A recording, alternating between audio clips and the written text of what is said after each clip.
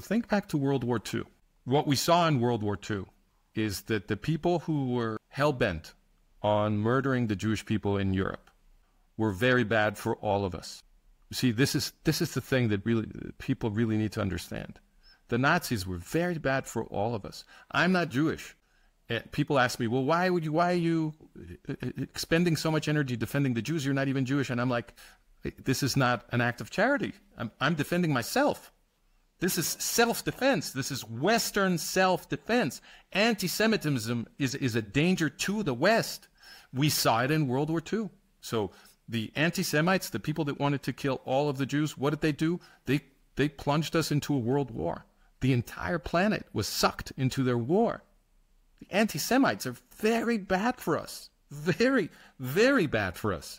All of us, whether Jewish or not. Hello, everyone, and welcome to this very special edition of Through Conversations podcast, a podcast dedicated to exploring the truth through conversations with the most brilliant minds. I can't think of anyone who's trying to explore that truth and find that truth and share that truth with us than Fransisco Gil-White.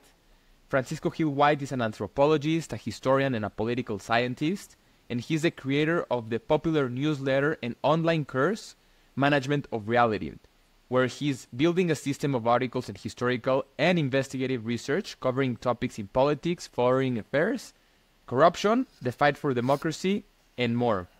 And he's been doing a deep dive into what's happening with the Israeli-Palestinian war. And so he's going to share a truth, some starking truths about that conflict with us. So Fransisco, thank you for joining me today. Thank you for having me. It's a pleasure. I'm honored and I'm excited and I'm a bit fearful about what you're going to share with us today because it might break the internet. Your research is one that really has blown my mind. But before we get to all of that, could you share with us some bits of your trajectory, a pivotal moment or a turning point in your life that led you to pursue the path you're on today, Fransisco? I think the turning point, of course, there have been many turning points like there have been for many people, but the one that put me on the specific path I'm on today, I think there were two. So one was 9/11. When 9/11 happened, it was a very big shock to my system, and it made me realize that I needed to rethink my model of the news media, because the thing that was very, very shocking to me after the initial shock of the attacks themselves was that the media was behaving in a way that seemed to me more consistent with the Soviet Union than with the United States and Europe that I had in my mind. So I used to believe that the United States was a shining example of democracy. I had been having my doubts. This is true in the years prior to 9/11 because I had been looking more and more at the history of U.S. foreign policy. And as I did that, it seemed to me that that history was not really consistent with the promotion of democracy. So I had been having my doubts, but when 9/11 happened and I saw the media not investigate anything because they were not interested in finding anything out. They were just repeating what the government said. And they would all, put their American flags on their lapels and Bush, Bush, rah, rah, rah, everything Bush good. When even in the most innocent explanation, there should have been just a storm of condemnation because even the most innocent explanation means that the U.S. government cannot protect its citizens, right? So all kinds of people should have been fired. There should have been very strong criticism of the government, investigations to find out what happened, blah, blah, blah. But the media was not behaving like that at all. They were all cheering for the U.S. government. So I thought, well, this is very strange. And so that's when I began investigating, just looking around. Investigating is a very big word. I began reading alternative journalism because that was the time when the blog revolution was taking place, right? So the everybody was putting up their own websites and blogs and doing citizen journalism. This was the big first flourishing of citizen journalism was happening right at that time. So I started looking to see if any alternative journalists with their own blogs were actually doing research that was consistent with a free press, because the major media were not doing that. And I found some very interesting people, first among them Jared Israel, who was doing just first-rate work on a website that was called The Emperor's New Clothes. And that work opened my eyes to many, many things that I was beginning to suspect, but that I had a very poor handle on. And he had an enormous amount of research that I dived into and started learning from. And that was the beginning. Then I ended up working with him for a few years. And it was a tremendous education for me. I learned a lot from him. So that was the big turning point. And then the second turning point was when, more specifically about the Arab-Israeli conflict, was when in 2003, Israel was accused of committing a massacre in Jenin. So most of your listeners will not even remember this, but Israel was accused of committing a massacre in the so-called UN refugee camp of Jenin. It's really a town. I mean, but they still call it a refugee camp. And Jared and I looked at it, and in no time we realized that there had been no massacre. He was the first one to think there was something fishy about the accusation, and we looked into it, and sure enough, there had been no massacre, but everybody was accusing massacre. Eventually, they had to retract it, but the retraction was in very small print. In the back pages, blah blah blah. It's not. They never make these retractions on the front page or prime time, so the accusations linger. And that's when I became very interested in trying to understand better what was happening with the Arab-Israeli conflict and with the media representation of the conflict. So that's when I dove into the history of Zionism, the history of the Arab-Palestinian movement, and I've been doing a lot of research on that topic ever since. Wow, Fransisco, that's a trajectory, and those are two turning points that are very, very shocking. And I have two questions. I have two pivots here that I myself want to do. But the first one is regarding your trajectory. I know that you were on track for tenure in UPenn, and if you're comfortable with me and with my audience, would you like to share why did UPenn shut down your track to tenure, and what was this truth that you somehow found that not other people were talking about? Well, actually, that's an excellent segue from what I was just saying, because when I started getting very interested in the Arab-Israeli conflict, one of the thing, and this is the other turning point, I guess, I found. I should make clear, I'm not the first one to find this. It's not an original discovery of mine. I mean, I went into the library and started looking up stuff on the history of the Arab-Palestinian conflict. Yeah. And I discovered that all of this was already documented. It was all in the library. The Arab-Palestinian movement was created by the same people who carried out the Nazi extermination of the European Jews during World War II.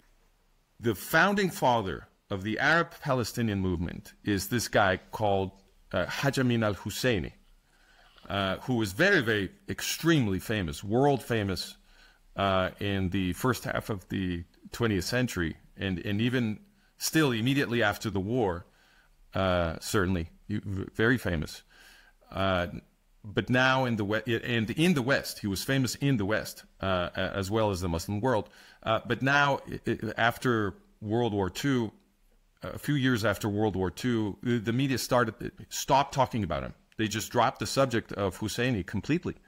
And after a few decades in the West, nobody could remember him because that's how I found this is how cultural memory works in the modern world. So if the media stops talking about something, it's almost as if they had erased it. They don't need to censor anything. They don't need to go into the libraries and remove anything. They just stop mentioning it, and it disappears from the consciousness of millions of people. But this guy Husseini, who is now largely forgotten by Westerners, was as important as Adolf Hitler. That's the kind of person we're talking about. Yeah, it was very important.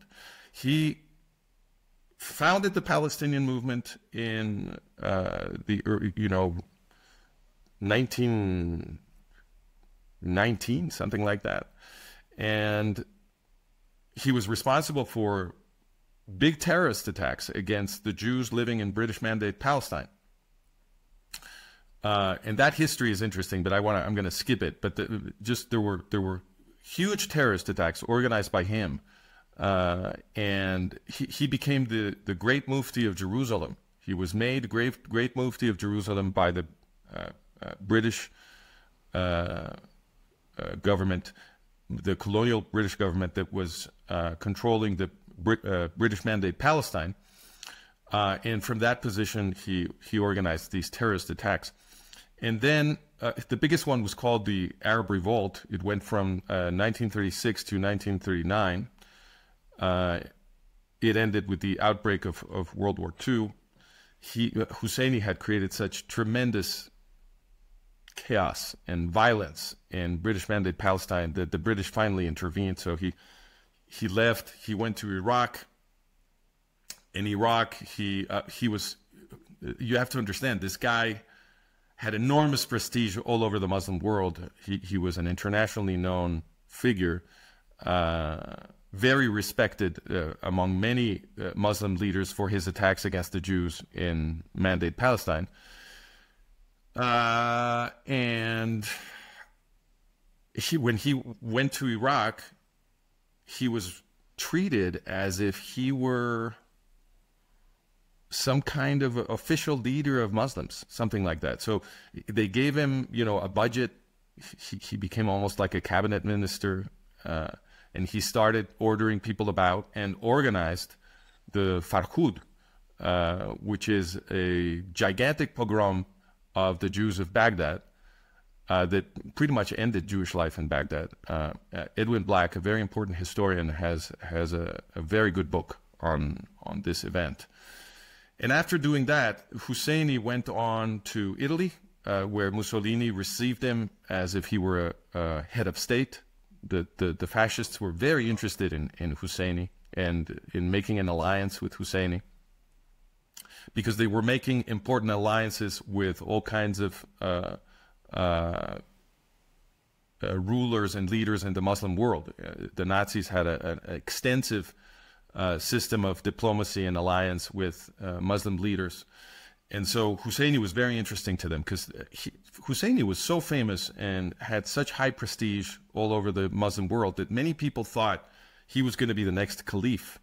Okay, so they received, when Husseini arrived in Rome, Mussolini received him like a head of state, and with all the pomp and circumstance. And then Husseini went on to Berlin, where he was again received like a head of state. Hitler himself came out to receive him with all the dignitaries and the cameras flashing and the film rolling. They treated it as a tremendous event, and Hitler sat down to talk to him for a while. They came to some very important agreements.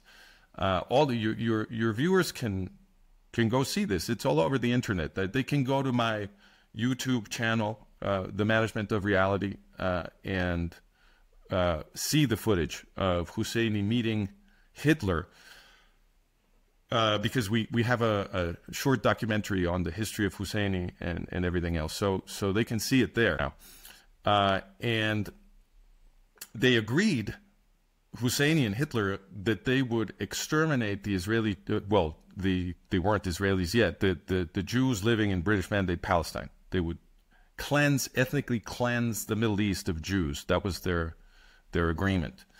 They would collaborate together to do that. Now, they couldn't do that because the Nazis were stopped at El Alamein in Egypt So the Nazis never got to Jerusalem. But the consolation prize for Husseini was that he stayed in the orbit in the Nazi-occupied Europe for the rest of the war. He was very important to the Nazis. They gave him an entire bureaucracy. It was called Bureau des Gros Mufti.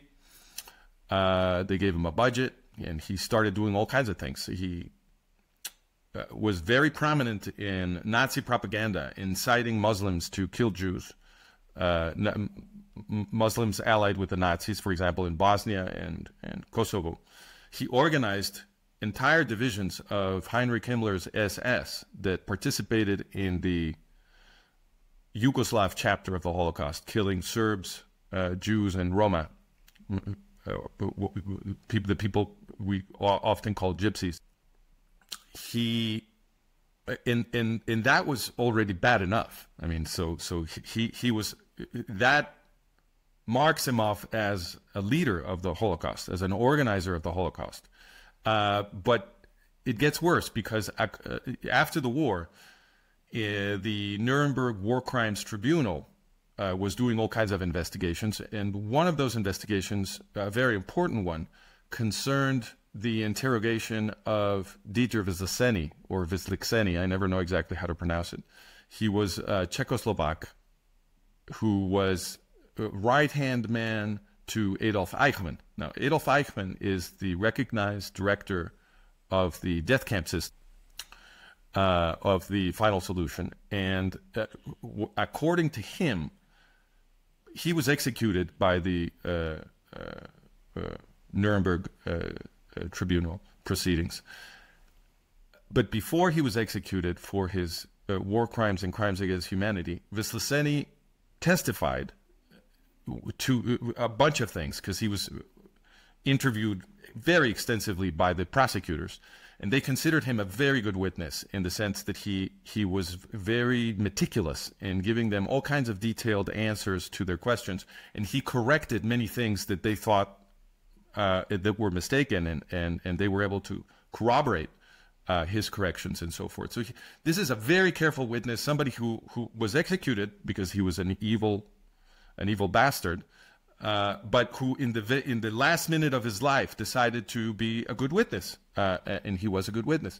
And what he said about al-Husseini was that Husseini had become, immediately after arriving in Berlin, Husseini arrived in Berlin in late October 1941, and he said that Husseini was the one who had convinced them to switch from a policy of expulsion to a policy of complete extermination. Wow. Okay, so that's one thing Wisliczeny said. He said, and historians agree that up until the autumn of 1941, which is when Husseini arrived in Berlin, up until then, although the Nazis were killing many, many Jews, this is true, they had already begun killing many Jews, but they still had a policy of expelling most Jews from the Nazi-occupied area. And they had not yet decided to kill all Jews. That decision was taken in the Wannsee Conference, which is January of 1942, which is after Husseini had already been among them for several months. And according to Wisliczeny, he's the one who convinced them that they had to kill them all, according to Husseini, because they couldn't go to his Palestine. You see, he couldn't contemplate the Jews coming to Palestine, and the Nazis ended up agreeing with him that they should all be killed. So, according to Wisliczeny, this is what Husseini did, and also he became Eichmann's best friend, and together with Eichmann, according to Husseini, according to Wisliczeny, Husseini and Eichmann together organized and directed the entire death camp system. So the father of the Palestinian movement is also the man responsible, with Eichmann and Hitler and Himmler, of murdering the European Jewish population. Whoa. So that was a big turning point for me, because when I found all of this out, I said to myself, well, something is something is funny with the world, because why is this guy unknown? You know, we know about Hitler, we know about Himmler, we know about Eichmann. How come we don't know about this guy? And so I started looking at it, and I realized that there had been radio silence about this guy for decades. Nobody had mentioned him. So I thought, well, I should mention him, because somebody should, because the most important intervention in the world of Haj Amin al-Husseini in the post-war, because he didn't escape. They allowed him to escape. They had him in house arrest in the outskirts of Paris at the end of the war. There were parliamentarians in the House of Commons screaming that Husseini had to be tried for war crimes and crimes against humanity, and why wasn't he being tried at the Nuremberg tribunal? What's going on? You know, they were very upset. He was very famous. They were very upset that no trial had begun. But they had him in house arrest, and of course he just walked out, went to some Arab embassy. They gave him a passport, and he just left. He went to Cairo, where Gamal Abdel Nasser, the Egyptian dictator, protected him. Nasser had been allying, like many other Muslim leaders, with the Nazis. So he protected Husseini in Cairo. And in Cairo, in the 1950s, with the help of several Nazi refugees, German Nazi refugees that arrived there to also get protection from Nasser, Husseini used some of these people, apparently, to train Yasser Arafat, Mahmoud Abbas, and a few other adolescents in the 1950s. And this is what became Al-Fatah. So Al-Fatah is a creation of Husseini's Arab Higher Committee. That was his organization. And Al-Fatah, as your viewers may not know, is the governing core of what we now call the Palestinian Authority. So Al-Fatah, Nasser had created a group called the PLO, the Palestine Liberation Organization, which is a terrorist group. In 1964 is when it was created. But by 1970, Al-Fatah had swallowed the PLO. So Al-Fatah, so the PLO became basically Al-Fatah, although it had other terrorist groups also as appendages. But let's say the governing core, the most important group in the PLO from 1970 onwards is Al-Fatah. So I always say PLO Fatah to make that clear. And PLO Fatah became a very important, the most important terrorist group, killing Jews and Israeli Jews and also people from other countries as part of its campaign against the state of Israel. And, well, obviously, being a creation of Husseini, PLO Fatah has the clear mission of finishing the job that Husseini left unfinished, because he could never get to Jerusalem. That was the big lament of his life, was that there were so many Jews still left to kill in the Middle East that he hadn't been able to reach. So Arafat and Abbas were supposed to continue that holy mission of jihad that because PLO Fatah has been represented as a secular group, but you should know that Husseini was all about jihad. It was an entirely religious thing for him. He was the Mufti of Jerusalem, right? And he's the creator of PLO Fatah. So this story we've been hearing about the supposedly secular PLO Fatah is, in my opinion, a crock. It's just not true at all. Just to finish, sorry, I know you're taking air. I've been speaking for a long time. I'm almost done. So PLO Fatah pretended in the run-up to the Oslo Accords to have seen the light and started saying that they wanted peace now in exchange for a piece of territory, blah blah blah, and that's the representation, the narrative that was used to promote the diplomacy that got PLO Fatah inside the Jewish state. So when I saw all this, I said to myself, so the Jewish state was created after World War II to protect Jews from Nazi exterminations. And here we have the organization created by the Nazi exterminator of the European Jews being introduced into the Jewish state to be the government over the Arabs in strategic territory, because it's high ground. Judea and Samaria is high ground, what they call the West Bank. So I thought, well, this is an attack on Israel, obviously. What else could it be? How can it make any sense to introduce into strategic territory of the state created to protect the Jews from extermination, to put there, to rule over the Arabs, the organization created by the guy who killed the European Jews? Nothing could be a bigger aberration. So I thought, well, somebody has to say this, because all of this information is crucial to understanding what the Arab-Israeli conflict really is. So I published this. First I published it in Emperor's Clothes, and that was read by people at Israel National News, Arutz Sheva, the religious Zionists in Israel. So they asked me to republish, and the consequence of getting that piece published in Israel National News, was that I was fired from the University of Pennsylvania, and that was a big shock to my system. It made me realize that I didn't understand the system I was in. There's so many questions. There's a lot to unpack there, Fransisco, and thank you for being so thorough. And just so you know, all the space you need to give out your ideas, you don't need to worry about taking the air. That's why I host you. But okay, no, but I realize I can go on and on, so I should make pauses. Yeah, yeah. But just to keep that thread. So the first initial question that I have, and then we can unpack a bit more all of the situation, and of course get deeper into the Israeli-Palestinian war.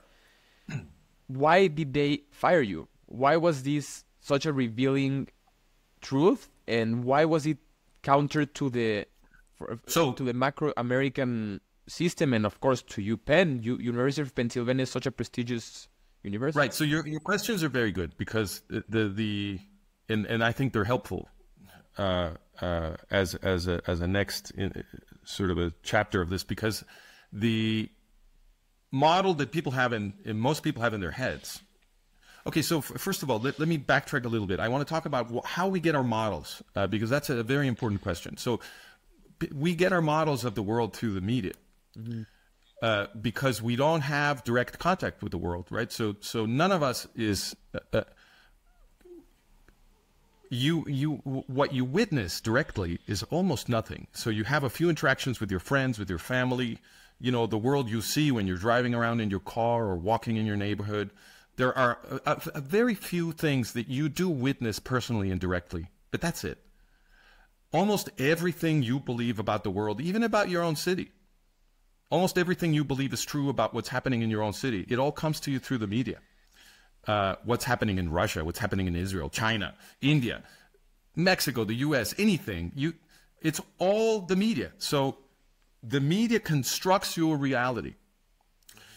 And therefore, if the media has been saying that the United States government is the biggest ally of Israel, and you hear academics everywhere, in every university, repeating this, if you hear supporters of Israel saying it over and over again, and you hear enemies of Israel saying the same thing over and over again, and you hear the governments of both countries, the governments of every country, but also the government of the United States and the government of Israel, all of them saying that the United States is the biggest ally of Israel, well, then that becomes your model. It becomes your geopolitical model, right? Why? Because you have no other access to reality, unless you start doing historical research like I did. But most people have no inclination, time, or energy to do any of that, or even the skills a lot of the time. Although I think citizen journalism is proving that these skills can be developed relatively quickly. It's not nuclear physics. All citizens can start doing this, and they should. So the model you have in your head is the model that the media puts in your head. So what I'm saying is very surprising if your model is that the United States government is the biggest ally of Israel. Now, when you get evidence that dramatically contradicts that, then you have to search for a different model, one that will be consistent with the facts. And so that's what I started doing. The first thing I started doing is I started looking into the entire history of U.S. foreign policy towards Israel. And I have a little ebook published in my old website, which is still available as an archive. It's called Historical and Investigative Research. So I published there a book, an ebook, that traces the entire history of U.S. foreign policy towards the Jews and then towards Israel. And I was then able to see the pattern. And the pattern was not one of alliance. The pattern was one of the United States consistently doing important stuff to weaken the security of the Israeli state, while claiming all the time in public that they were supporting the Israeli state, right?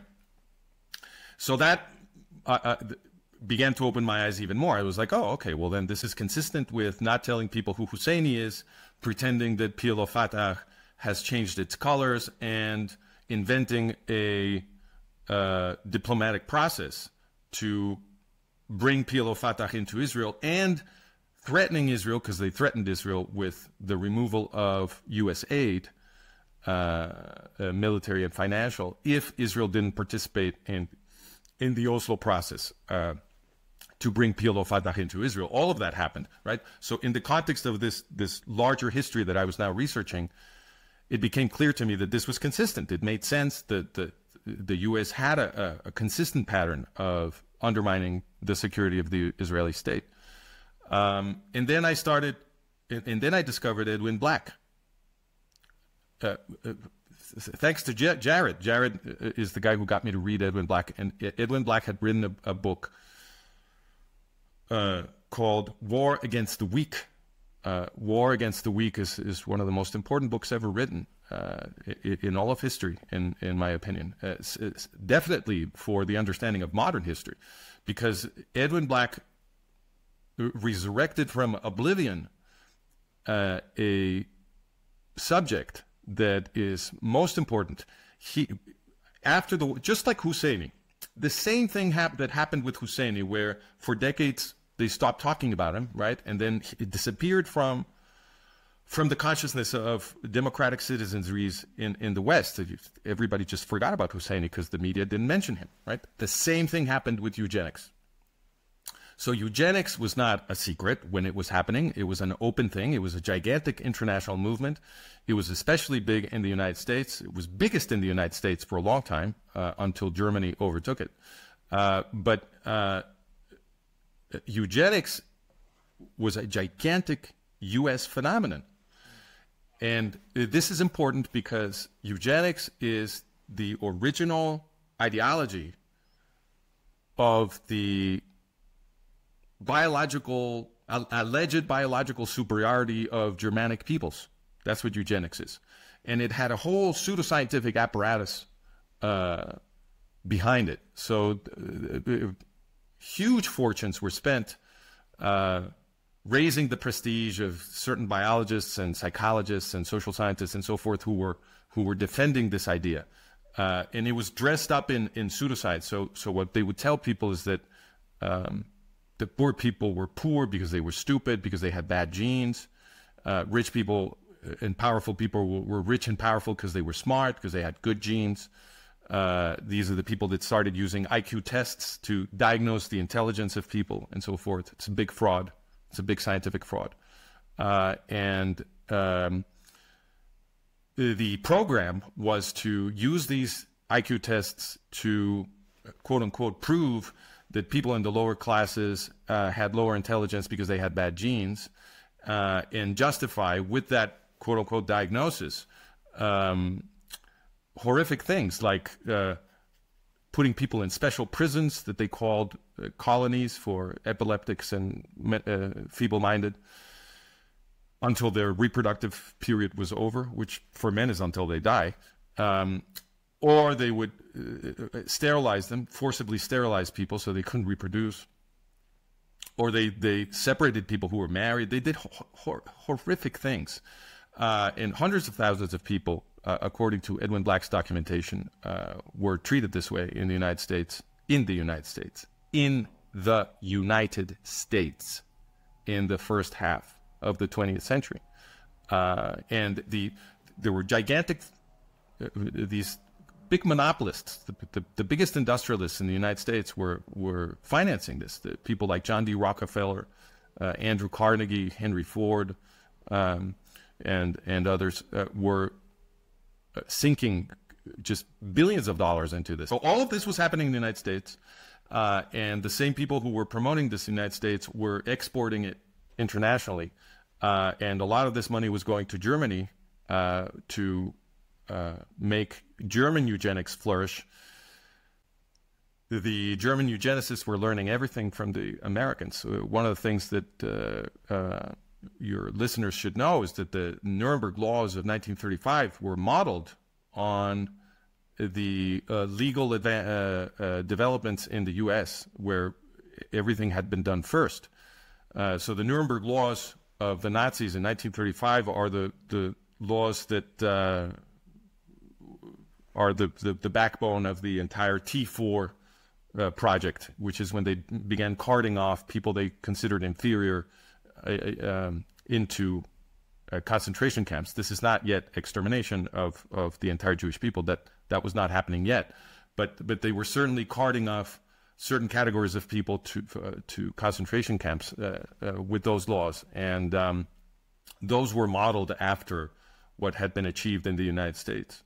So once you put all of this context together, and you realize that the people in Great Britain and the United States who were at the very top of the power structure were devotees of the same ideology that we associate with Adolf Hitler, right? So eugenics is the parent movement that produced German Nazism.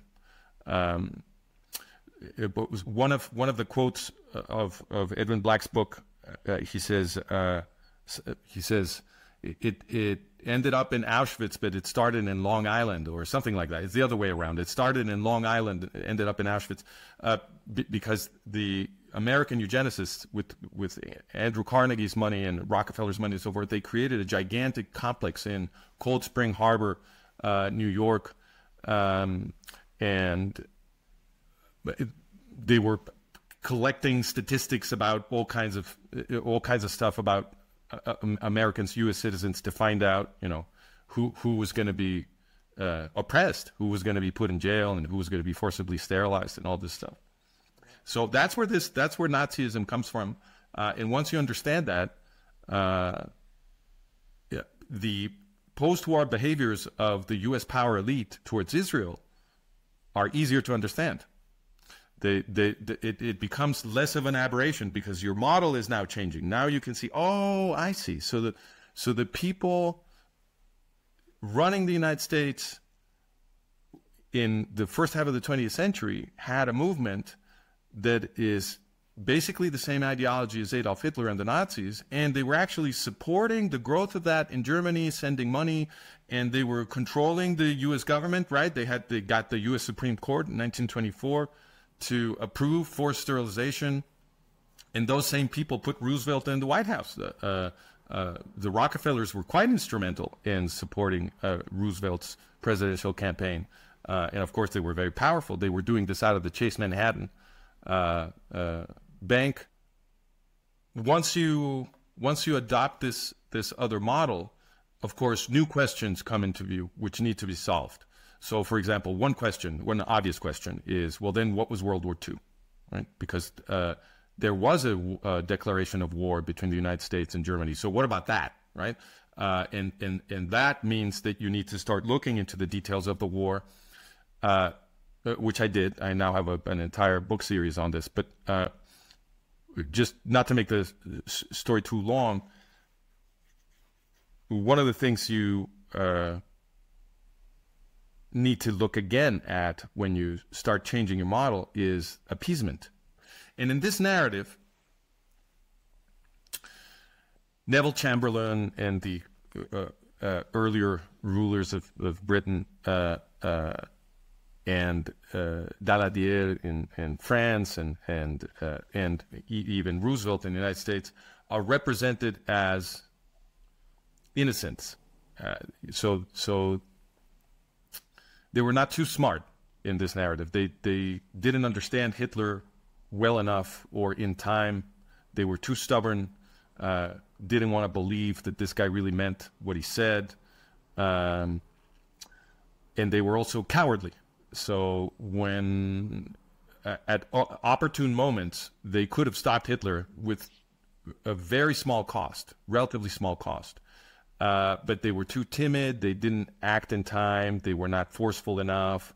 And they developed a policy of trying to see if they could make Hitler happy by giving him the things he wanted and thus appeasing him. This is where the word comes from, appeasing him, and in that way avoid a general war, right? So this is the narrative that emerges. This is what we all learn in school.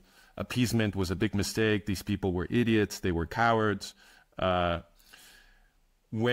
When you read carefully this narrative, it cannot explain anything. Peter, this doesn't make any sense. Just look at what they did. They gave Hitler, they allowed him to build submarines. They allowed him to reoccupy the Rhineland. They allowed him to, swallow Austria and then kill Czechoslovakia. And so at every juncture, and I'm giving you the big ones, there are also smaller details, and at every little or large juncture where the Western leaders made a decision that ended up helping Hitler strategically. If you're an astronomer, say, you're interested in the movements of heavenly bodies, and you have a theory of these heavenly bodies, right? You have a model of how they're supposed to work. And as you look at their movements and you chart their trajectories, you keep saying to yourself, well, the moon shouldn't be there. What's Mars doing over there? Wait a minute. What, the comet? You mean the comet goes from here to here? Well, that's absurd. That doesn't make any sense. If that's the way you're talking about the heavenly bodies, what it means is that you have a terrible model. You don't understand gravity. You don't understand how these bodies relate to each other, right? When you have a good model, you stop talking like that. Everything suddenly makes sense. Well, of course it's going over there, but my equations predicted it should go over there. And yeah, the moon is doing this because the Earth is over here and the sun is pulling it and so forth, right? When you have a good model, the puzzles disappear. That's the whole point of having a good model. So the fact that Scheider and every other historian of World War II talks about appeasement as something that is inexplicable means that they're simply wrong. They have the wrong model of what was going on. Now, when you substitute this model that they gave us, where Western leaders who had to deal with Hitler were supposedly idiots and cowards, you replace it with the model that says, no, they were not appeasing Hitler. They were promoting Hitler. Right? These were eugenicists. Once you understand that they're eugenicists, you can start imagining that everything they did was policy rather than a bunch of mistakes that somehow miraculously always went in the same direction of assisting Hitler's conquest, right? Brett Weinstein has a lot of discussions of this topic. He often says 0 is a special number, right? And that's a useful phrase, because if pretty much everything they're doing helps Hitler, then it's not random. Random mistakes go in different directions. But this was appeasement was a very consistent series of policy decisions that all ended up helping out Hitler, right? So, I mean, people are not that stupid. Stupidity doesn't get you that. That's not incompetence. That's competence, right? So then you have to switch your model of their intentions, and then everything makes sense. Once you know that they were eugenicists. So Neville Chamberlain, this is the clincher for me in the appeasement story. Neville Chamberlain, who is the poster child for appeasement. If you're only going to say one thing about appeasement, if you have only 2 words to talk about appeasement, you will say Neville Chamberlain, right? Is the poster child. Well, turns out Neville Chamberlain was a major eugenicist. So he keeps being represented as this bumbling fool, this idiot who didn't understand anything. Come on, man. Neville Chamberlain was the most powerful man on earth. And he didn't inherit the job, he won it. Neville Chamberlain became prime minister of Great Britain when Great Britain was ruling the world. You think that guy is an idiot? Neville Chamberlain was considered a god by the aristocrats who crowded around the Conservative Party of Britain. He was an alpha male. And historians have documented that Neville Chamberlain, this was documented in the 1980s, although, of course, you'll never hear about this in the media, but it was documented by academic historians at Oxford and Cambridge. Their investigations were published in the best historical journals. It was documented that he had the entire British press on a short leash through the clandestine services of the British Secret Service, MI5 and MI6. They had the whole British press became a clandestine monopoly controlled by Neville Chamberlain through his best friend, Joseph Ball. So they were managing our reality, right? They had the entire press. The same thing was happening in the United States. Rockefeller, who was another eugenicist, one of the most important ones, had a whole, this was documented by historian Christopher Simpson, another key historian that everybody should read.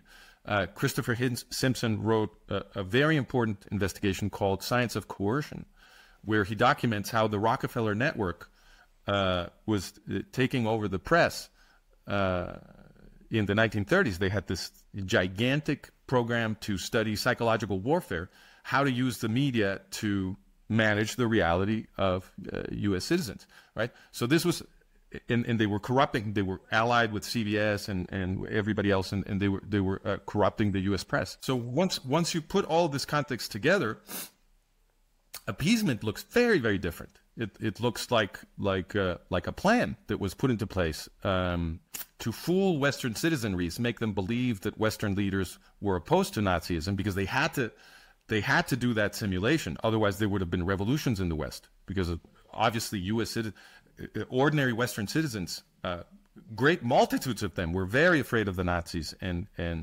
viscerally opposed. So the Western leaders had to pretend to be enemies of the Nazis, but what they were doing in terms of policy is very different. Now, of course, that opens a new question, which is, well, what about the war declaration? Because eventually they did go to fight with the Nazis and so forth, and that also needs to be answered by a full model. And I have answers to all of those questions. I've put them in my book. I believe I have a relatively complete model of what happened now. Yeah. But anyway, this is the process. So every time you explain something, you notice something else that doesn't quite fit, well, then you need to go look at that and learn more until you produce a model where it does fit. Because eventually, your theory has to explain everything. There can be no paradoxes, okay? So if you have a model where you have some important paradoxes, that means you're not finished. You got to keep working. And when you have a model where pretty much everything that happened is a paradox, which is the original story that they've been telling us about World War II in school, right? Which is Scheirer and Churchill. If everything that happened is inexplicable, then you know you are completely wrong, and you need to start rethinking everything you think you know. Wow.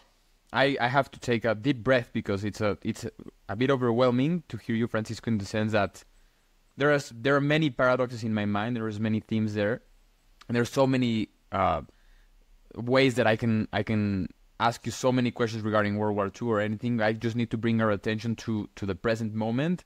You mentioned Fred Weinstein, so we also need to address that.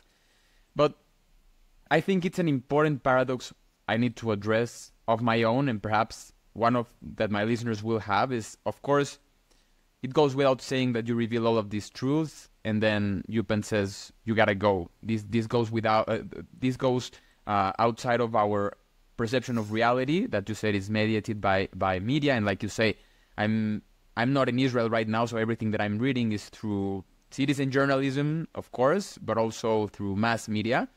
But I think the biggest paradox I have here, Fransisco, and trying to bring it to the present moment, is that we see every single speech by every single U.S. president throughout perhaps World War II then on, that states we're strongly in favor of an Israeli state. We unequivocally support Israel.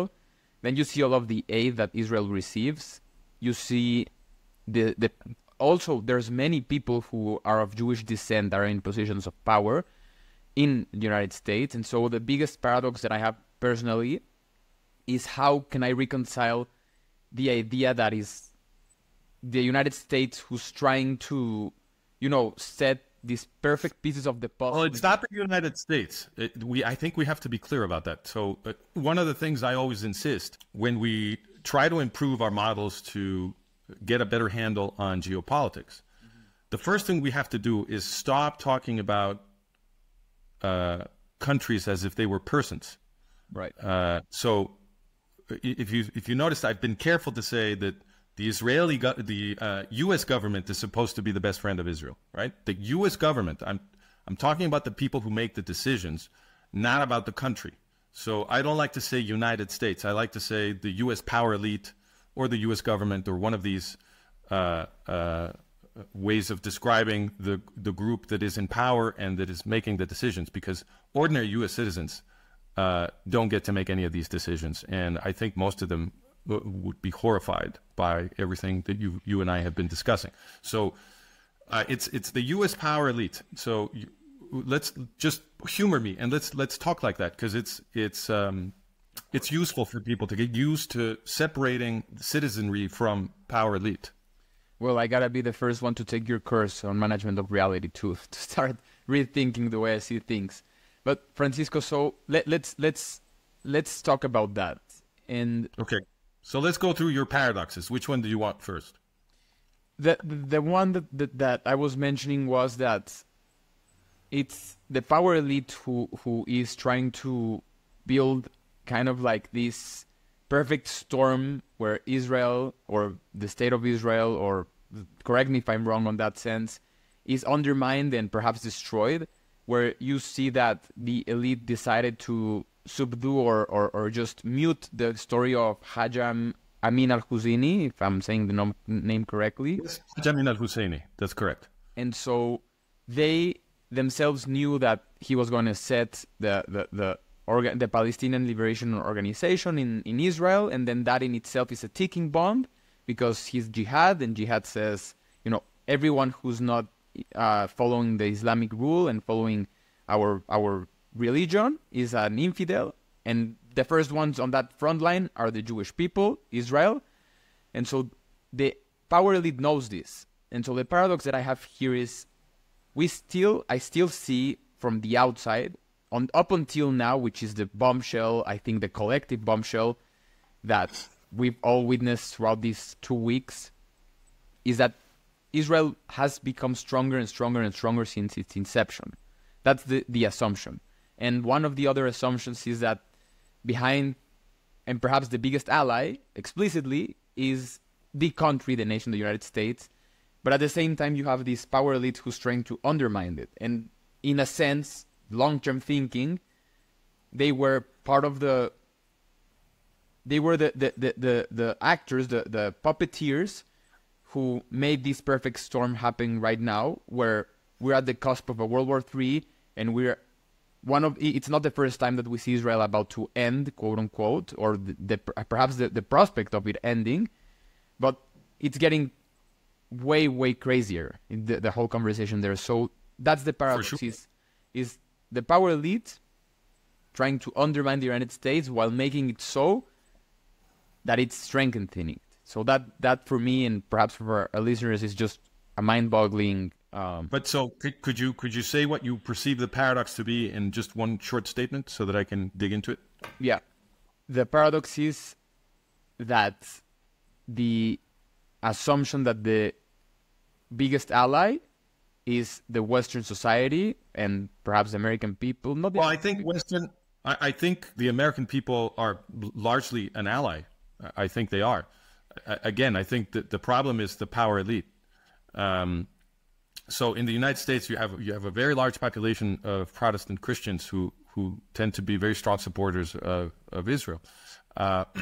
But the problem is the people making the decisions, and also the people controlling the reality through the media and through the educational system, because the attitudes of ordinary Americans can change over time if they are subjected for a long enough time to the sort of the media sphere that is giving them this interpretation, right? So people,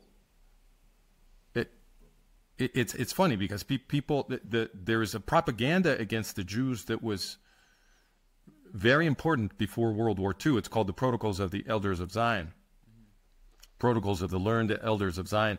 And that propaganda was created by the Russians, by the Tsar, by the secret police of the Tsar, right around the turn of the 20th century. And that propaganda describes the Jewish people as a secret conspiracy that controls all of the major institutions in the West, supposedly, right? So the media, the banks, the workers' movements, the capitalist industries, the governments of the West, everything is supposed to be controlled by the Jews, according to this propaganda. And this is the propaganda that scared everybody, right? So why did so many people collaborate with the process of exterminating the European Jewish population in World War II? Well, because they were scared of the Jews, because this propaganda had made them believe. This propaganda was spread all over the world. Henry Ford sank billions into getting these ideas into everybody's heads, right? So everybody thought that the Jews were this giant conspiracy that was going to strangle the world and enslave Christians, right? This is what they told people. The refutation, the decisive refutation of this propaganda was the Holocaust, Shoah, because the European Jews were relatively easy to kill.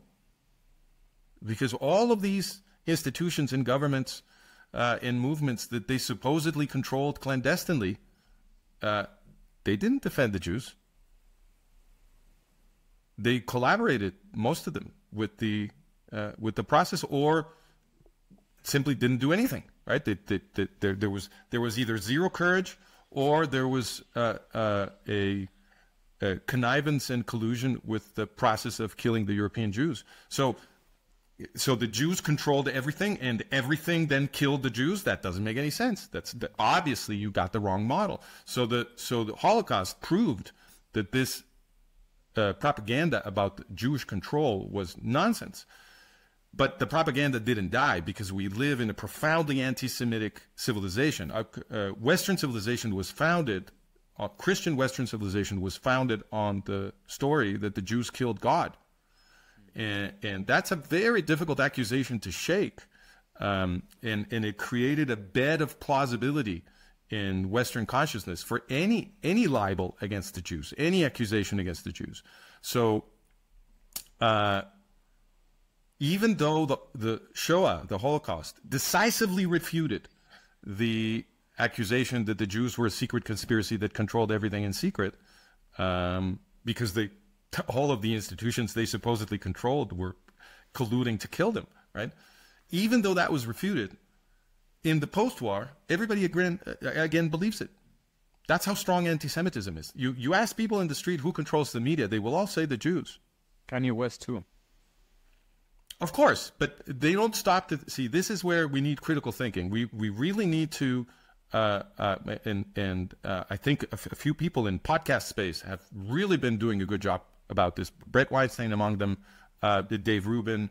There are several people who have been, certainly Jordan Peterson, Joe Rogan. Lots of people have been helping us develop the skills, helping the citizenries of the West redevelop the skills of critical thinking. It's very important, and I'm going to help them. I'm going to make a contribution to that right now. So Kanye West and a lot of people believe that this idea that the Jews control the media, right? Now watch this. At the same time, these people believe that the Jewish state, Israel, is oppressing the Arab Palestinians. Now, you and I were discussing earlier that we have zero contact with reality. The model of reality that we have in our heads comes through the media.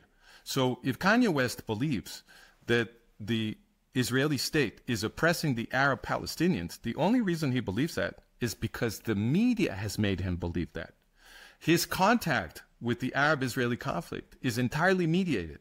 It comes through the big media, right? So if he believes that the Israeli state is oppressing the Palestinians, that model is in his head because of the media. There's no other way to get the model. He's not a historian. He's not studying, he's not chasing down, exotic little facts like a scientist. He's just absorbing whatever happens in the media, right? So if he believes the Israeli state is oppressing the Palestinians, he shouldn't believe that the Jews control the media. Why would the Jews control the media to make him believe that the Israeli state is the bad guy? Obviously, if he believes the Israeli state is the bad guy and his only contact with reality is the media, the first hypothesis should be, if you're going to defend a conspiracy theory, your first hypothesis should be that the enemies of the Jews control the media. Otherwise, why are you so sure that the Jews are bad? Right? But no, his conspiracy theory is exactly the opposite. He believes that the Jews control the media, even though his picture of the world, which came through the media, tells him that the Jews are bad. That makes no sense. That makes absolutely no sense.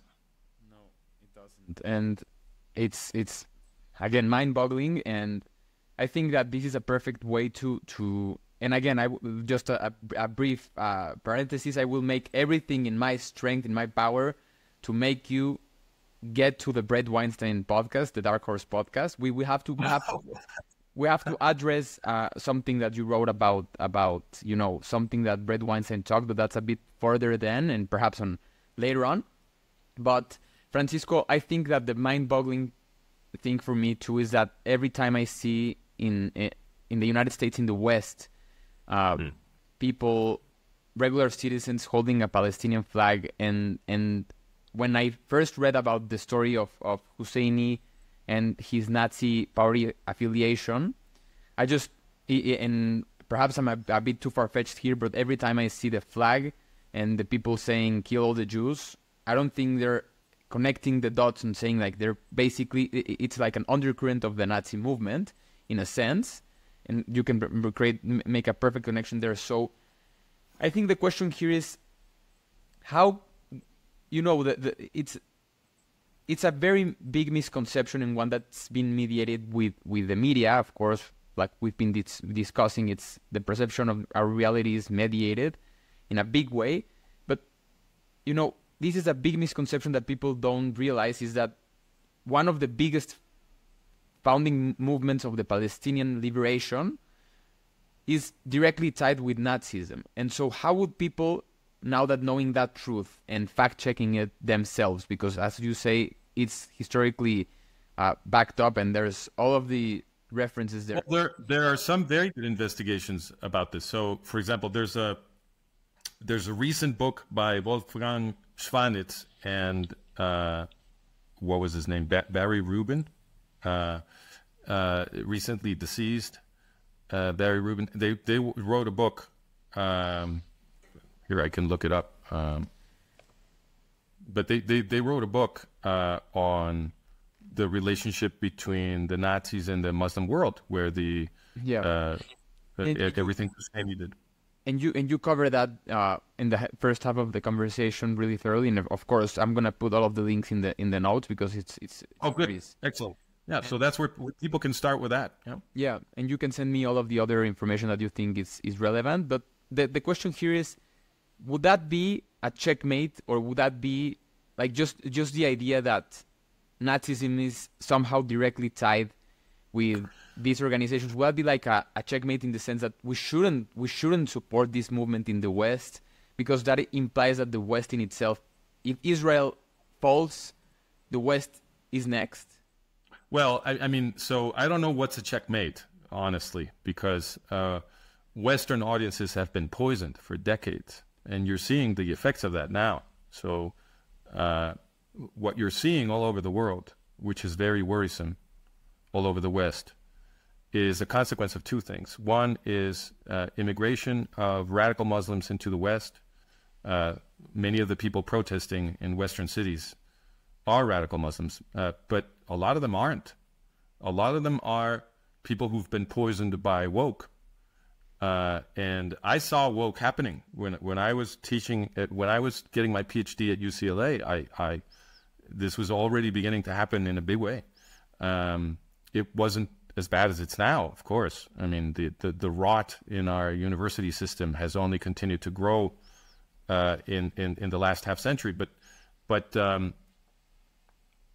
I saw all of this happen, and how people were indoctrinated in these social science courses, grievance studies that they invented to convince people that the proper way to advance what they call social justice was for everybody to be at each other's throats, right? So this is what they did. They splintered the citizenry into smaller and smaller identities, and each identity was defined by its special grievance against the power structure and so forth. So instead of uniting us, the people who pushed woke have been dividing us into smaller and smaller tribes, all of them violently against each other.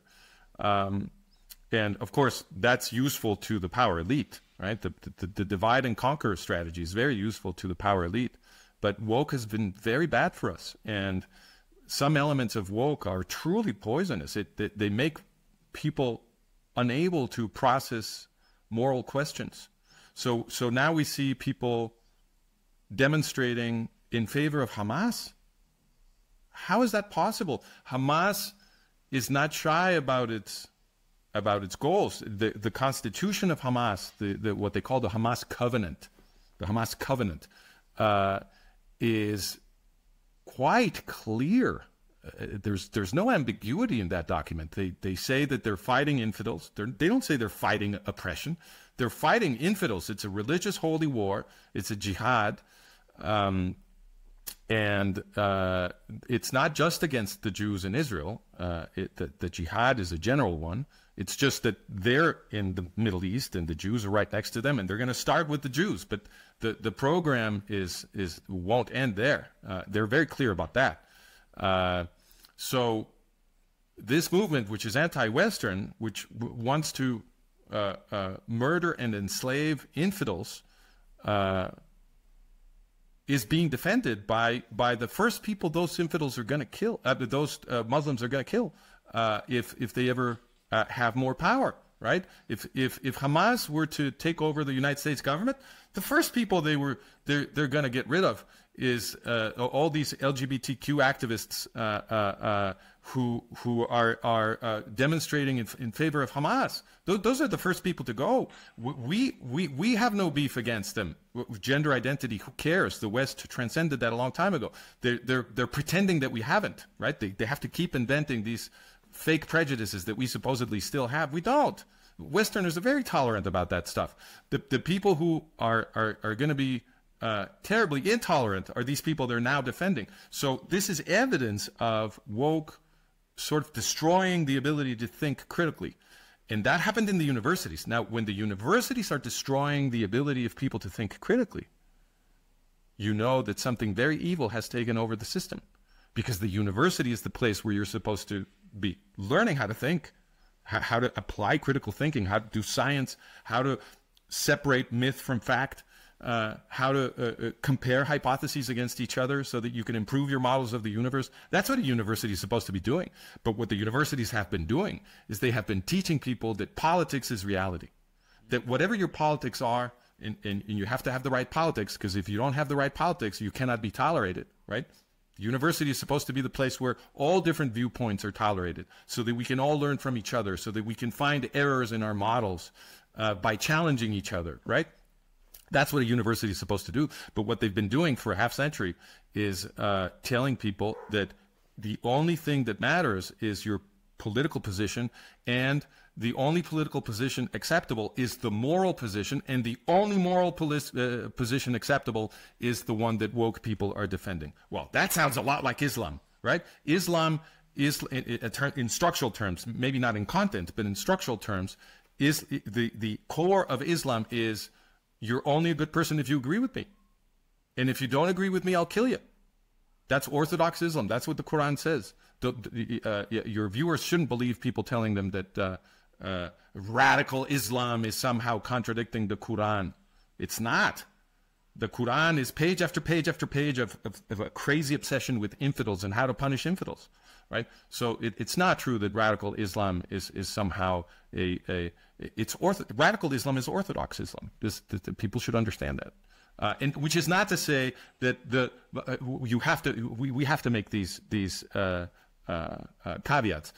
It's not to say that there aren't lots of good Muslims out there. Of course, that's true. There are many good Muslims, and some of these Muslims have been bravely defending Israel. I've seen some videos going around by Muslims defending the Palestinians from the oppression of Hamas and defending the Jews from the attacks of Hamas, and saying the only way the Palestinians are ever going to be free is if Hamas and PLO Fatah, by the way, are completely defeated.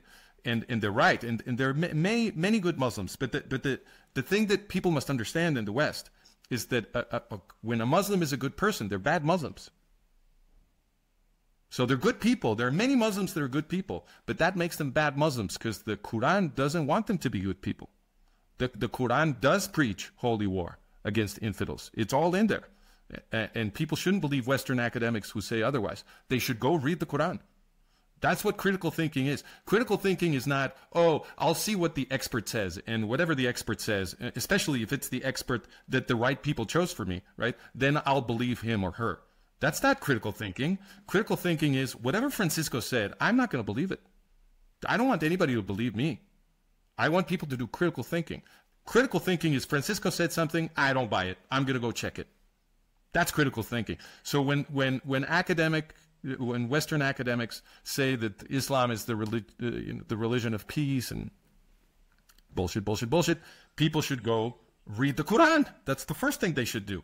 Yeah. Go read the Quran. See if the apologies that are being published and spread by Western academics and the media about the supposed peace of Islam have anything to do with what is written in the Quran and the Hadiths.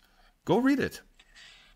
Fransisco, I don't think I have to underline and stress it out because I don't think that it's not being said. It's not being said enough and stressed enough and underlined enough that I think the underlying message here that you're saying, that you're expressing here in a way, it's of course, a brief parenthesis, but I saw a video of an LGBTQ member who transitioned from man to woman, but I'll show you the video. I'll put the video on the link. But so what we call a trans woman now. Yeah, and he was or she was strongly defending Hamas and the Palestinian movement, and people were commenting, "Okay, go to Gaza right now and see how they'll host you." Wouldn't last a second. Wouldn't last a second in Gaza. And that's the important thing, and the important thing here is that, like you say, it's all mediated from the media and this reality, this postmodern reality where these connections happen, where Hamas is not affiliated in any way whatsoever in freedom, rights. And nothing. If you want to do the comparison, most people from the LGBTQ community would say, I would strongly support Israel because Tel Aviv is one of the most gay-friendly cities in the world. Of course. Look, we are so tolerant about gender diversity in the West, so tolerant, and we have been letting the gender activists bully us for a long time. Yeah. In Gaza, they wouldn't be able to bully anyone. The only place where they can bully so-called conservatives and what they keep calling the extreme right, which of course the people who oppose woke, the great majority of the people who oppose woke, and I count myself among them, we're simply defending traditional Western democracy. So call us conservatives if you want, but the thing we want to conserve is democracy. The thing we want to conserve is the constitutional order, the tolerance of intellectual diversity, freedom of speech, freedom of thought. That's what we want to conserve. So if that makes us conservatives, okay. But what we want to conserve is democracy. That used to be a goal of the left, but the left has become totalitarian. Yeah, and that was exactly my question. And like you say, it started to conserve the Western values that we cherish. And so you write in Management of Reality, Fransisco, you write that the democratic simulation is ending. That's a very strong statement. And so my question that emerged from that is, do you think that Israel, right now with the war with Hamas and the potential war of escalating, do you think Israel is the last line for defense for the West and for democracies? And what would happen if Israel falls? Okay, so thank you for this question. It's a very important question. I think the way to answer it is the first thing people should do is they should think back to World War II, right? Because but World War II, it's not the only case. I can give you many examples, and if time permits, I will. But it's the recent case. It's the one that people are most familiar with, and it's a very dramatic case. So think back to World War II. What we saw in World War II is that the people who were hell-bent on murdering the Jewish people in Europe were very bad for all of us. You see, this is the thing that people really need to understand. The Nazis were very bad for all of us. I'm not Jewish. People ask me, well, why are you expending so much energy defending the Jews? You're not even Jewish. And I'm like, dude, I'm not. This is not an act of charity. I'm defending myself. This is self-defense. This is Western self-defense. Anti-Semitism is a danger to the West. We saw it in World War II. So the anti-Semites, the people that wanted to kill all of the Jews, what did they do? They plunged us into a world war. The entire planet was sucked into their war. The anti-Semites are very bad for us. Very, very bad for us.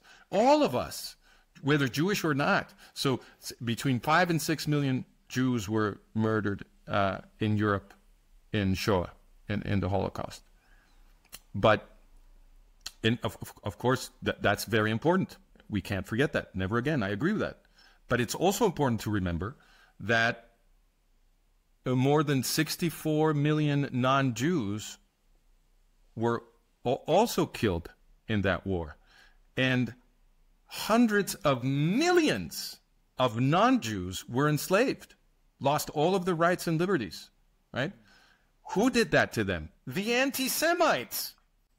My God, how is it possible that people can't learn this lesson? The anti-Semites are a danger to all of us because anti-Semitism is the tool of totalitarian expansion. That's what anti-Semitism is, and it has been that for a very long time. Very long time. So if you go back in time to the late 19th century, early 20th century, who was killing lots of Jews? The Russian Empire. What was the Russian Empire? It was an autocratic, quasi-totalitarian nightmare. That's what the Russian Empire was. You go further back, who's killing the Jews? The Inquisition. Right? And who's running the Inquisition? Anti-Semites. They're organizing mass killings, forced conversions, expulsions of Jews, and they're also oppressing everybody else. All of the Christians were oppressed by the Inquisition, the Catholics and the Protestants, and before that, the Proto-Protestants. Everybody was oppressed. Anti-Semites are a danger to everyone. The modern West was created by a rebellion against the anti-Semitic ruling elites of the Western world. That's how the modern world was created. Now you go even further back to the Roman Empire, and you find the Roman Empire committing genocide against the ancient Jews, and the Roman Empire was also enslaving everybody. You see, so this is a pattern. This is a pattern. Anti-Semitic, and the Roman Empire was totalitarian. So it's perfectly consistent. Perfectly consistent. And now we have Islam, the forces of radical Islam, calling for another genocide, preparing for another genocide, hell-bent on another genocide of the Jews. And what do they want for us? They also want to oppress us. All of us non-Jews, they consider us infidels. And they'll start with the Jews, just like the Nazis started with the Jews. But that's not where it's going to stop. They're coming for us. So we need to wake up to what's been happening in the West. The ruling elites of the West, the power elites of the West, have been importing the most radical Muslims into Europe and into the U.S. All of these mosques that have been going up in Europe have been built by the most radical Muslim states, by Qatar and Kuwait, I don't know how to pronounce it, Saudi Arabia, even Iran, but Turkey, which has had an Islamist government for a long time now. So all of these mosques have been built by radical Muslim states. The clerics in those mosques, this is not exactly a secret, have been preaching jihad against the European infidels. So our power elites have been doing the exact opposite of what we should be doing. Our relationship to Islam should be as a refuge for people like Ayaan Hirsi Ali. We should be the refuge where people who want to escape the slavery of the Islamic world can come here into the West and be protected by us and flourish with us in liberty and democracy. That's what the relationship of the West to Islam should be, not Western academics and governments apologizing for Islam and allying with Muslim states. No. The relationship should be the kind of relationship that was at least formal between the countries that were trapped behind the Iron Curtain and the Western free world. We were a refuge for, this was happening all the time when I was a kid. The Soviet athletic stars would travel to another country in the West to compete or whatever, and it was very common that one or two or maybe an entire group of them would escape. They would escape their jailers and defect. We called it defect. They would defect to the West, and then they would be protected in the West, and we wouldn't give them back. Right? To me, as a child, that was incredibly powerful. It made me realize that the Soviet Union was a gigantic prison. Because the most celebrated people in the Soviet Union were trying to get out. Their star athletes who were treated as heroes inside the Soviet Union, they didn't want to be in there. They wanted to be in the United States or in Western Europe, right? So that's the relationship we should have with the Islamic world. We should be the refuge for the people who want to escape. And this is something that Ayaan Hirsi Ali, who's been doing a tremendously good job of speaking to Westerners about Islam, right? That's what she's been trying to communicate, because she took refuge in the West. But the West has gotten so bad that Ayaan Hirsi Ali had to escape the Netherlands to the United States because radical Islamists were hunting her down in the Netherlands. Wow. Right? Because so many radical Muslims have entered Europe and begun to transform Europe. So I think that's the realization people need to have. They need to realize that anti-Semites, whether in Nazi form, whether in radical Muslim form, whatever form they take, the anti-Semites are bad for you. How can we not have learned this after World War II? It's just incredible. And the other side of this coin is that the Jews are good for us. There's a reason the anti-Semites in power want to kill the Jews. It's that the Jews invented liberal politics. People don't realize what they're reading when they read the Bible. The story of the origin of Jewish law, the political context of the origin of Jewish law is a slave revolt, a slave revolution. The Israelites were slaves of Pharaoh. And they staged the revolt with the help of God and so on, according to the story, right? But the important context is they were slaves. And once they revolted and escaped Egypt into the Sinai desert, then they received a new law. What is this new law for? Well, this is the law of the escaped slaves. The whole point of the law is to make sure that people will not be oppressed again. So, of course, there's very careful, explicit protections for widows and orphans and poor people. There's very careful separation of powers. The priests cannot own land. Also,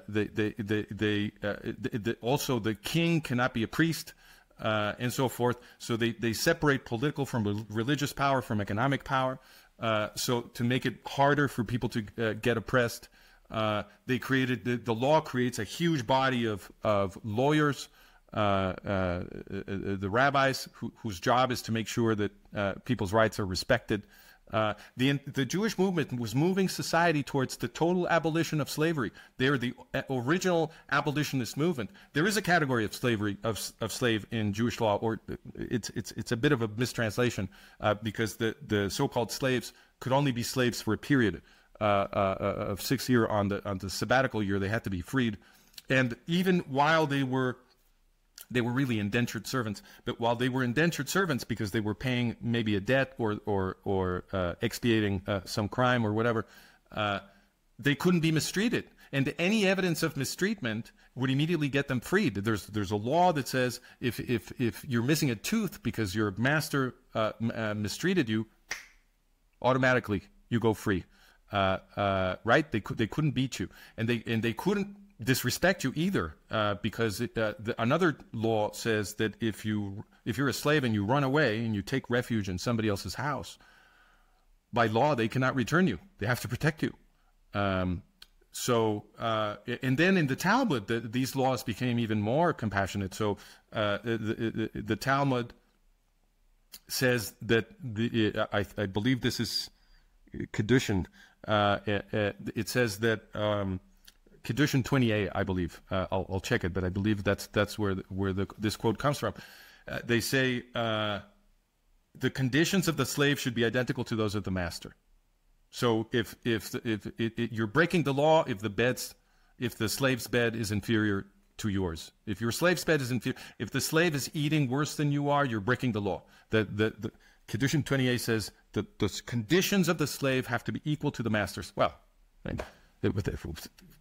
that means they're abolishing slavery. That's what it means, right? So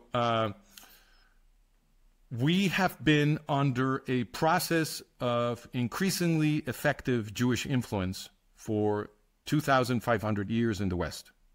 And what the Jews have done to the West is absolutely unbelievable. It's incredible. It's a miracle.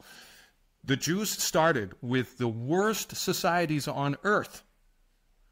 Greco-Roman societies of antiquity were absolutely the worst societies on the planet. They weren't throwing innocent people to the circus to be eaten by lions for the entertainment of the ruling elite in China.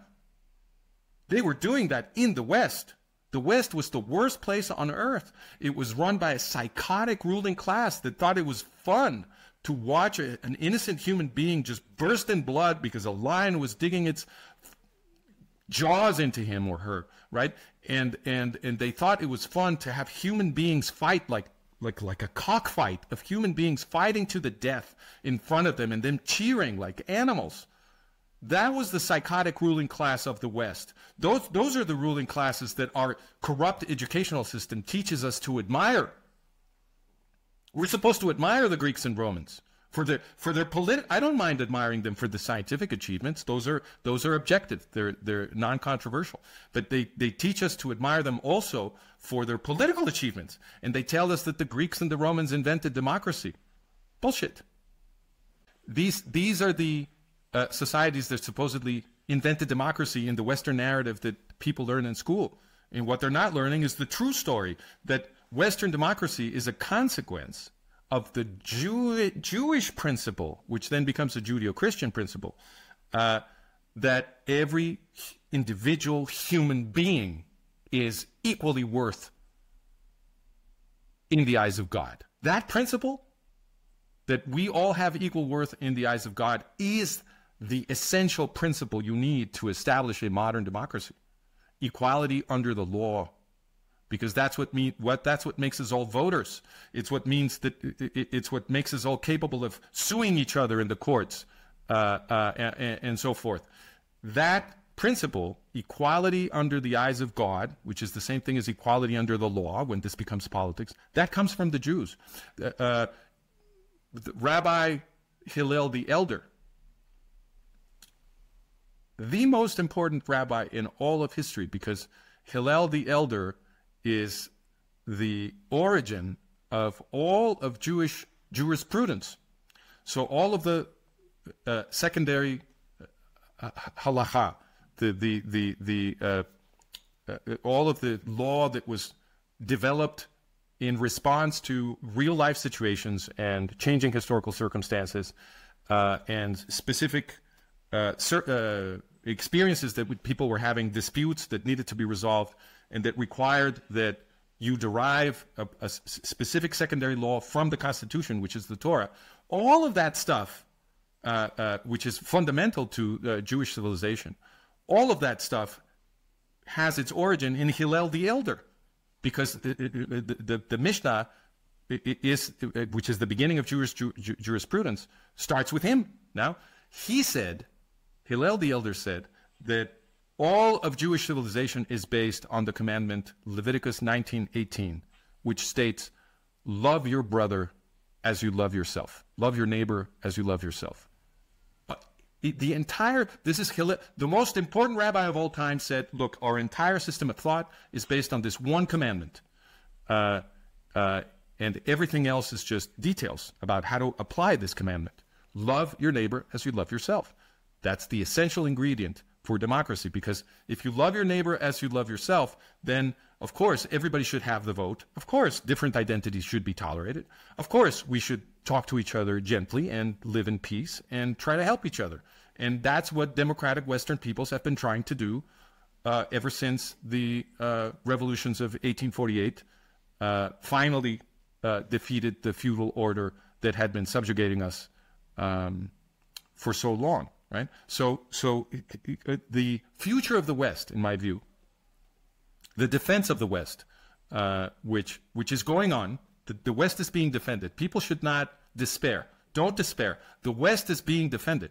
We are defending it. The podcast revolution is evidence that the West is being defended, and that we have a way of talking to each other now, thanks to the new technologies, even though they're trying to censor them. But they haven't been terribly effective yet. And we have ways of talking to each other. You and I are doing it right now. And we are defending the West. And more people can join us. Don't despair. There is still time. But we do have to work together. And I believe the future of the West depends on people realizing that the thing that kills the West is anti-Semitism. And because it's the tool of totalitarianism. We saw it in World War II recently. It's so clear. It's unbelievable. We're seeing it again with radical Islam. So what people need to realize is that fighting anti-Semitism is the same thing as fighting for yourself. It's the same thing as fighting for the future of the West. It's not a gift to the Jews. You're not doing them a favor. You're doing yourself a favor. Once Westerners understand that, once they understand that fighting anti-Semitism is fighting for their own selves, for their families, for their country, for the future of their civilization, then the West will survive. But that's what we need to, that's the message we need to communicate to people. Wow, that message is heard loud and clear, and like you say, it's pretty amazing that the golden rule is based on that chapter, Leviticus. Yeah. And Fransisco, I think we will need a round two, because there's many tangents and many other questions that I have for you. We will need a part two of this conversation 100% to go into more specifics into the war. But I think as we will begin to wrap up, because it's been a masterclass, a historical masterclass, and I appreciate it.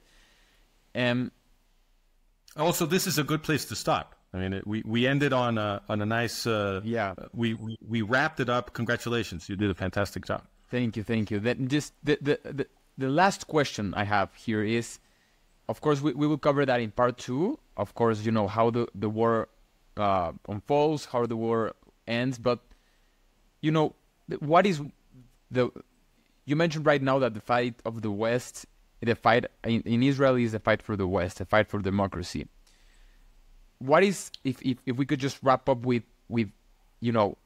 one truth that the opposing party needs to hear in this conversation, the people who are waving the Palestinian flags, and without knowing all of the context, what should we know about this?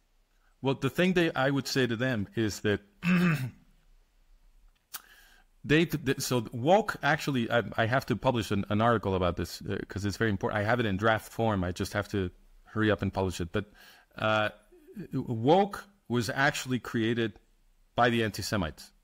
and woke began with an attack on Israel. It was done by Edward Said and, well, even before that by people like Willy Brandt, and there were several important figures that were instrumental in turning the left against Israel. So Bruno Kreisky was the Austrian chancellor, and there's all kinds of evidence to show that Bruno Kreisky, although he called himself a Jew, Bruno Kreisky was actually an anti-Semite. And so he invited Arafat over for a big conference, and it was not just him. As I said, the German chancellor also showed up, and they had this big thing where they declared that the PLO was fighting for leftist goal. So they dressed up the PLO in leftist garb, and then people like Edward Said and others pushed this as well. And this is where the thing began to turn, because the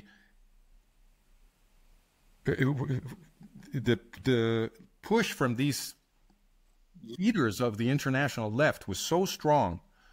There was so much media support for what they were doing and academic support in the universities for what they were doing, that people ended up convinced that the Palestinians were fighting an anti-colonial fight.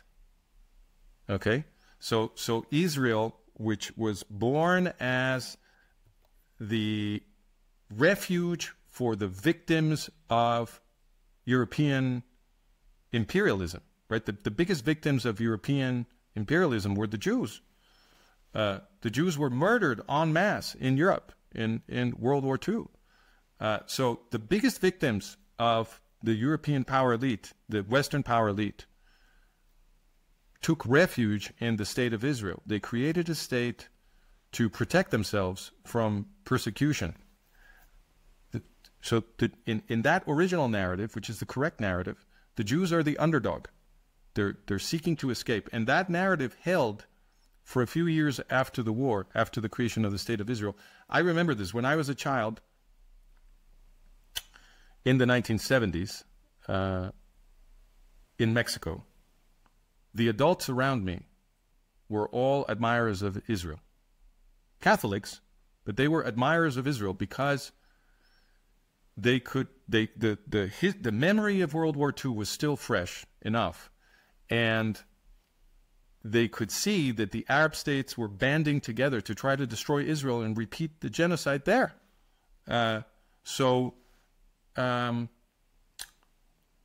When Israel won its wars against all the combined Arab states, the adults around me would say things like, you know, the Israelis are tremendous. It's wow. I mean, it's incredible what they've done, and blah blah blah, and all words of admiration. And the framing for all of that was, you know, these guys who are barely alive because the Nazis tried to kill them all, are doing a miracle in the Middle East, and the Arabs keep trying to kill them, and they keep winning the wars, and they've got a thriving state, and all of this, and wow, pure admiration.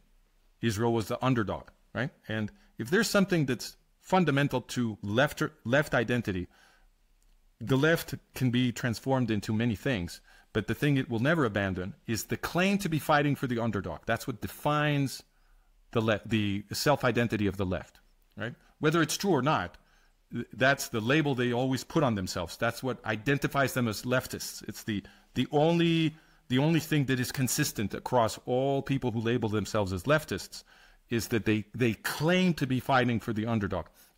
So what they did in the 1970s is that they turned the Palestinians into the underdog. That's what they did. That's what they did with the media system.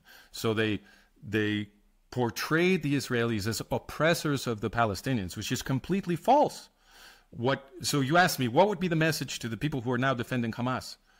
The message is, if you really think the Palestinians are the underdog, and there is a sense in which they are, there's no question that the Arab Palestinians are suffering oppression. But the people oppressing them, as always, are the anti-Semites. Those are the oppressors. Hamas is a terrorist, totalitarian organization. People talk about Israel is hitting civilian targets in Gaza. There are no civilian targets in Gaza. Gaza is itself a terrorist military structure because it is governed by Hamas, that is a terrorist military organization, and Hamas has put its terrorist military infrastructure all over Gaza. Their headquarters are in a hospital. There is no civilian infrastructure in Gaza. That's a media myth. It's designed to make it impossible for people to think. There is no civilian infrastructure in Gaza. The Hamas is they're all over the tunnels of Gaza. The entire tunnel, all underneath Gaza, they're all over. Their military hardware and communication systems, it's all over. So Gaza is really a militarized state. It's a gigantic military terrorist infrastructure that is camouflaged with structures that the media then gets to call civilian infrastructures so that Israel can be accused every time it responds to Hamas's attacks. But Israel does everything it can to avoid civilian casualties. Israel sends millions of emails and makes thousands of phone calls and drops billions of little papers, leaflets telling people to evacuate before they do an operation, which of course destroys their element of surprise, right? So this is, who's oppressing the Gaza Palestinians? Hamas is oppressing the Gaza Palestinians because Hamas is hell-bent on a genocidal war, and it needs the Gaza Palestinians completely subdued and supportive of that genocidal war, which requires that they be completely oppressed and indoctrinated. So Hamas controls the media system and the educational system. And whoever disagrees with Hamas, they don't even have to say that they're in favor of Israel. They just have to disagree with Hamas on anything. And they will immediately be considered Israeli collaborators, and people will knock on their door and murder them and their families. This has been going on. Haj Amina Husseini was doing this in the early 20th century. The local Arabs in British Mandate Palestine didn't want to go out and kill Jews because they were flourishing with the economic boom that the Zionists were producing. That's why there was so much Arab Muslim immigration into Palestine at the same time that the Zionist Jews were coming, because they created an economic boom. And they didn't want to fight the Jews. Why would they want to fight the Jews? The Jewish Zionist immigration to British Mandate Palestine was freeing the Arabs. The situation that they had there was feudal. They had these feudal lords, the Effendi, the Ayan status is the highest class of the Effendi, and these were feudal lords, like in the Middle Ages in Europe, and the peons, the peasants were basically slaves. They were debt slaves because they couldn't get out of their debts with these feudal lords. So when the Zionists came in and started buying up the land, because they bought it from Arab landowners who had title and wanted to sell. Nobody it took land away by force from anyone. Well, actually, Husseini did from some Arabs, but the Jews didn't. And what Husseini was doing is he was threatening the small Arab landowners if they dared sell land to the Jews, who were paying a lot of money for the land. So it was a good opportunity for these smallholders. But if anybody dared sell land to the Jews, Husseini and his terrorists would go to them, kill their families. So everybody learned that if you were a small landowner, you wouldn't sell land to the Jews because you would get killed. So Husseini would then go and tell these same smallholders, he would say, look, I'll buy it, but sell it to me. But of course, they had a gun to their heads, so the price was an extortion price, very, very low. So he bought all that land on the cheap, and Husseini, who was a member of one of the biggest landholding Arab families, would consolidate these lands that he would buy from the smallholders, and then he would sell them through a cousin to the Jewish agency, and then he would use the money that the Jewish agency was paying for those lands to organize the terrorist movement against Jewish civilians. But because the Arabs, ordinary Arabs, mostly didn't want to participate in that violence, I'll give you just one statistic. It's an eloquent statistic. In the Arab revolt that goes from 1936 to 1939, which was an incredible amount of mayhem and terrorist violence directed against Jewish civilians, Haj Amila Husseini's forces, oh, by the way, that Arab revolt was carried out with arms sent by Mussolini and Hitler, right? In the Arab revolt, Husseini managed to kill 400 Jews. You know how many Arabs he killed? More than 2,000. More than 2,000. So Husseini was killing more fellow Arabs than he was killing Jews. Why? Because these people didn't want to kill Jews, not yet. They hadn't been indoctrinated by decades of poison in their schools yet. They had just immigrated there, and some of them had been peons in the feudal estates of the Arab power elite, and they were finding new opportunities. The Zionist Jews coming into the British-mandate Palestine were mostly Marxists, whose ideology was we have to be solidary with the Arab worker.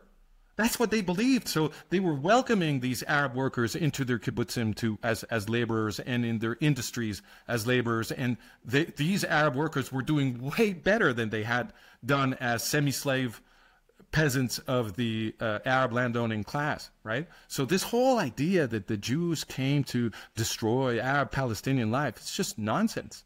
The best thing that ever happened to those Arabs is that the Jews arrived in big numbers to create a Jewish state. And you can see it today. The Arab Muslims that have rights in the Middle East, the ones that can vote, that can have access to the legal system, that can elect the representatives to the parliament, those are the Arab Palestinians who live in Israel. They even have a member of the Supreme Court who's an Arab Palestinian. And if they want to serve in the army, they can serve in the army. The Muslims who are slaves, the ones who should be the center of protest movements in the West, are the Muslims who live in Muslim states, and also the slaves of the Muslims, because in Saudi Arabia, Qatar, Bahrain, Kuwait, all of these countries, they're full of slaves. People don't know this, but there are actual formal slaves, people who immigrate there, you know, from the Philippines and other parts of Southeast Asia and so forth, who are looking for a job, and they're promised jobs in Saudi Arabia and Kuwait and so forth. So they go there thinking, you know, this is an opportunity. And when they get there, they take their passports away and they can never leave again. They become actual slaves with a master in a home, in an Arab Muslim home. There's a huge population of slaves in these countries. You don't see the woke people marching in the streets to free those people. Why not? And I think the answer is, going back to the question, is that what we now call woke, the anti-colonialism and all that nonsense, that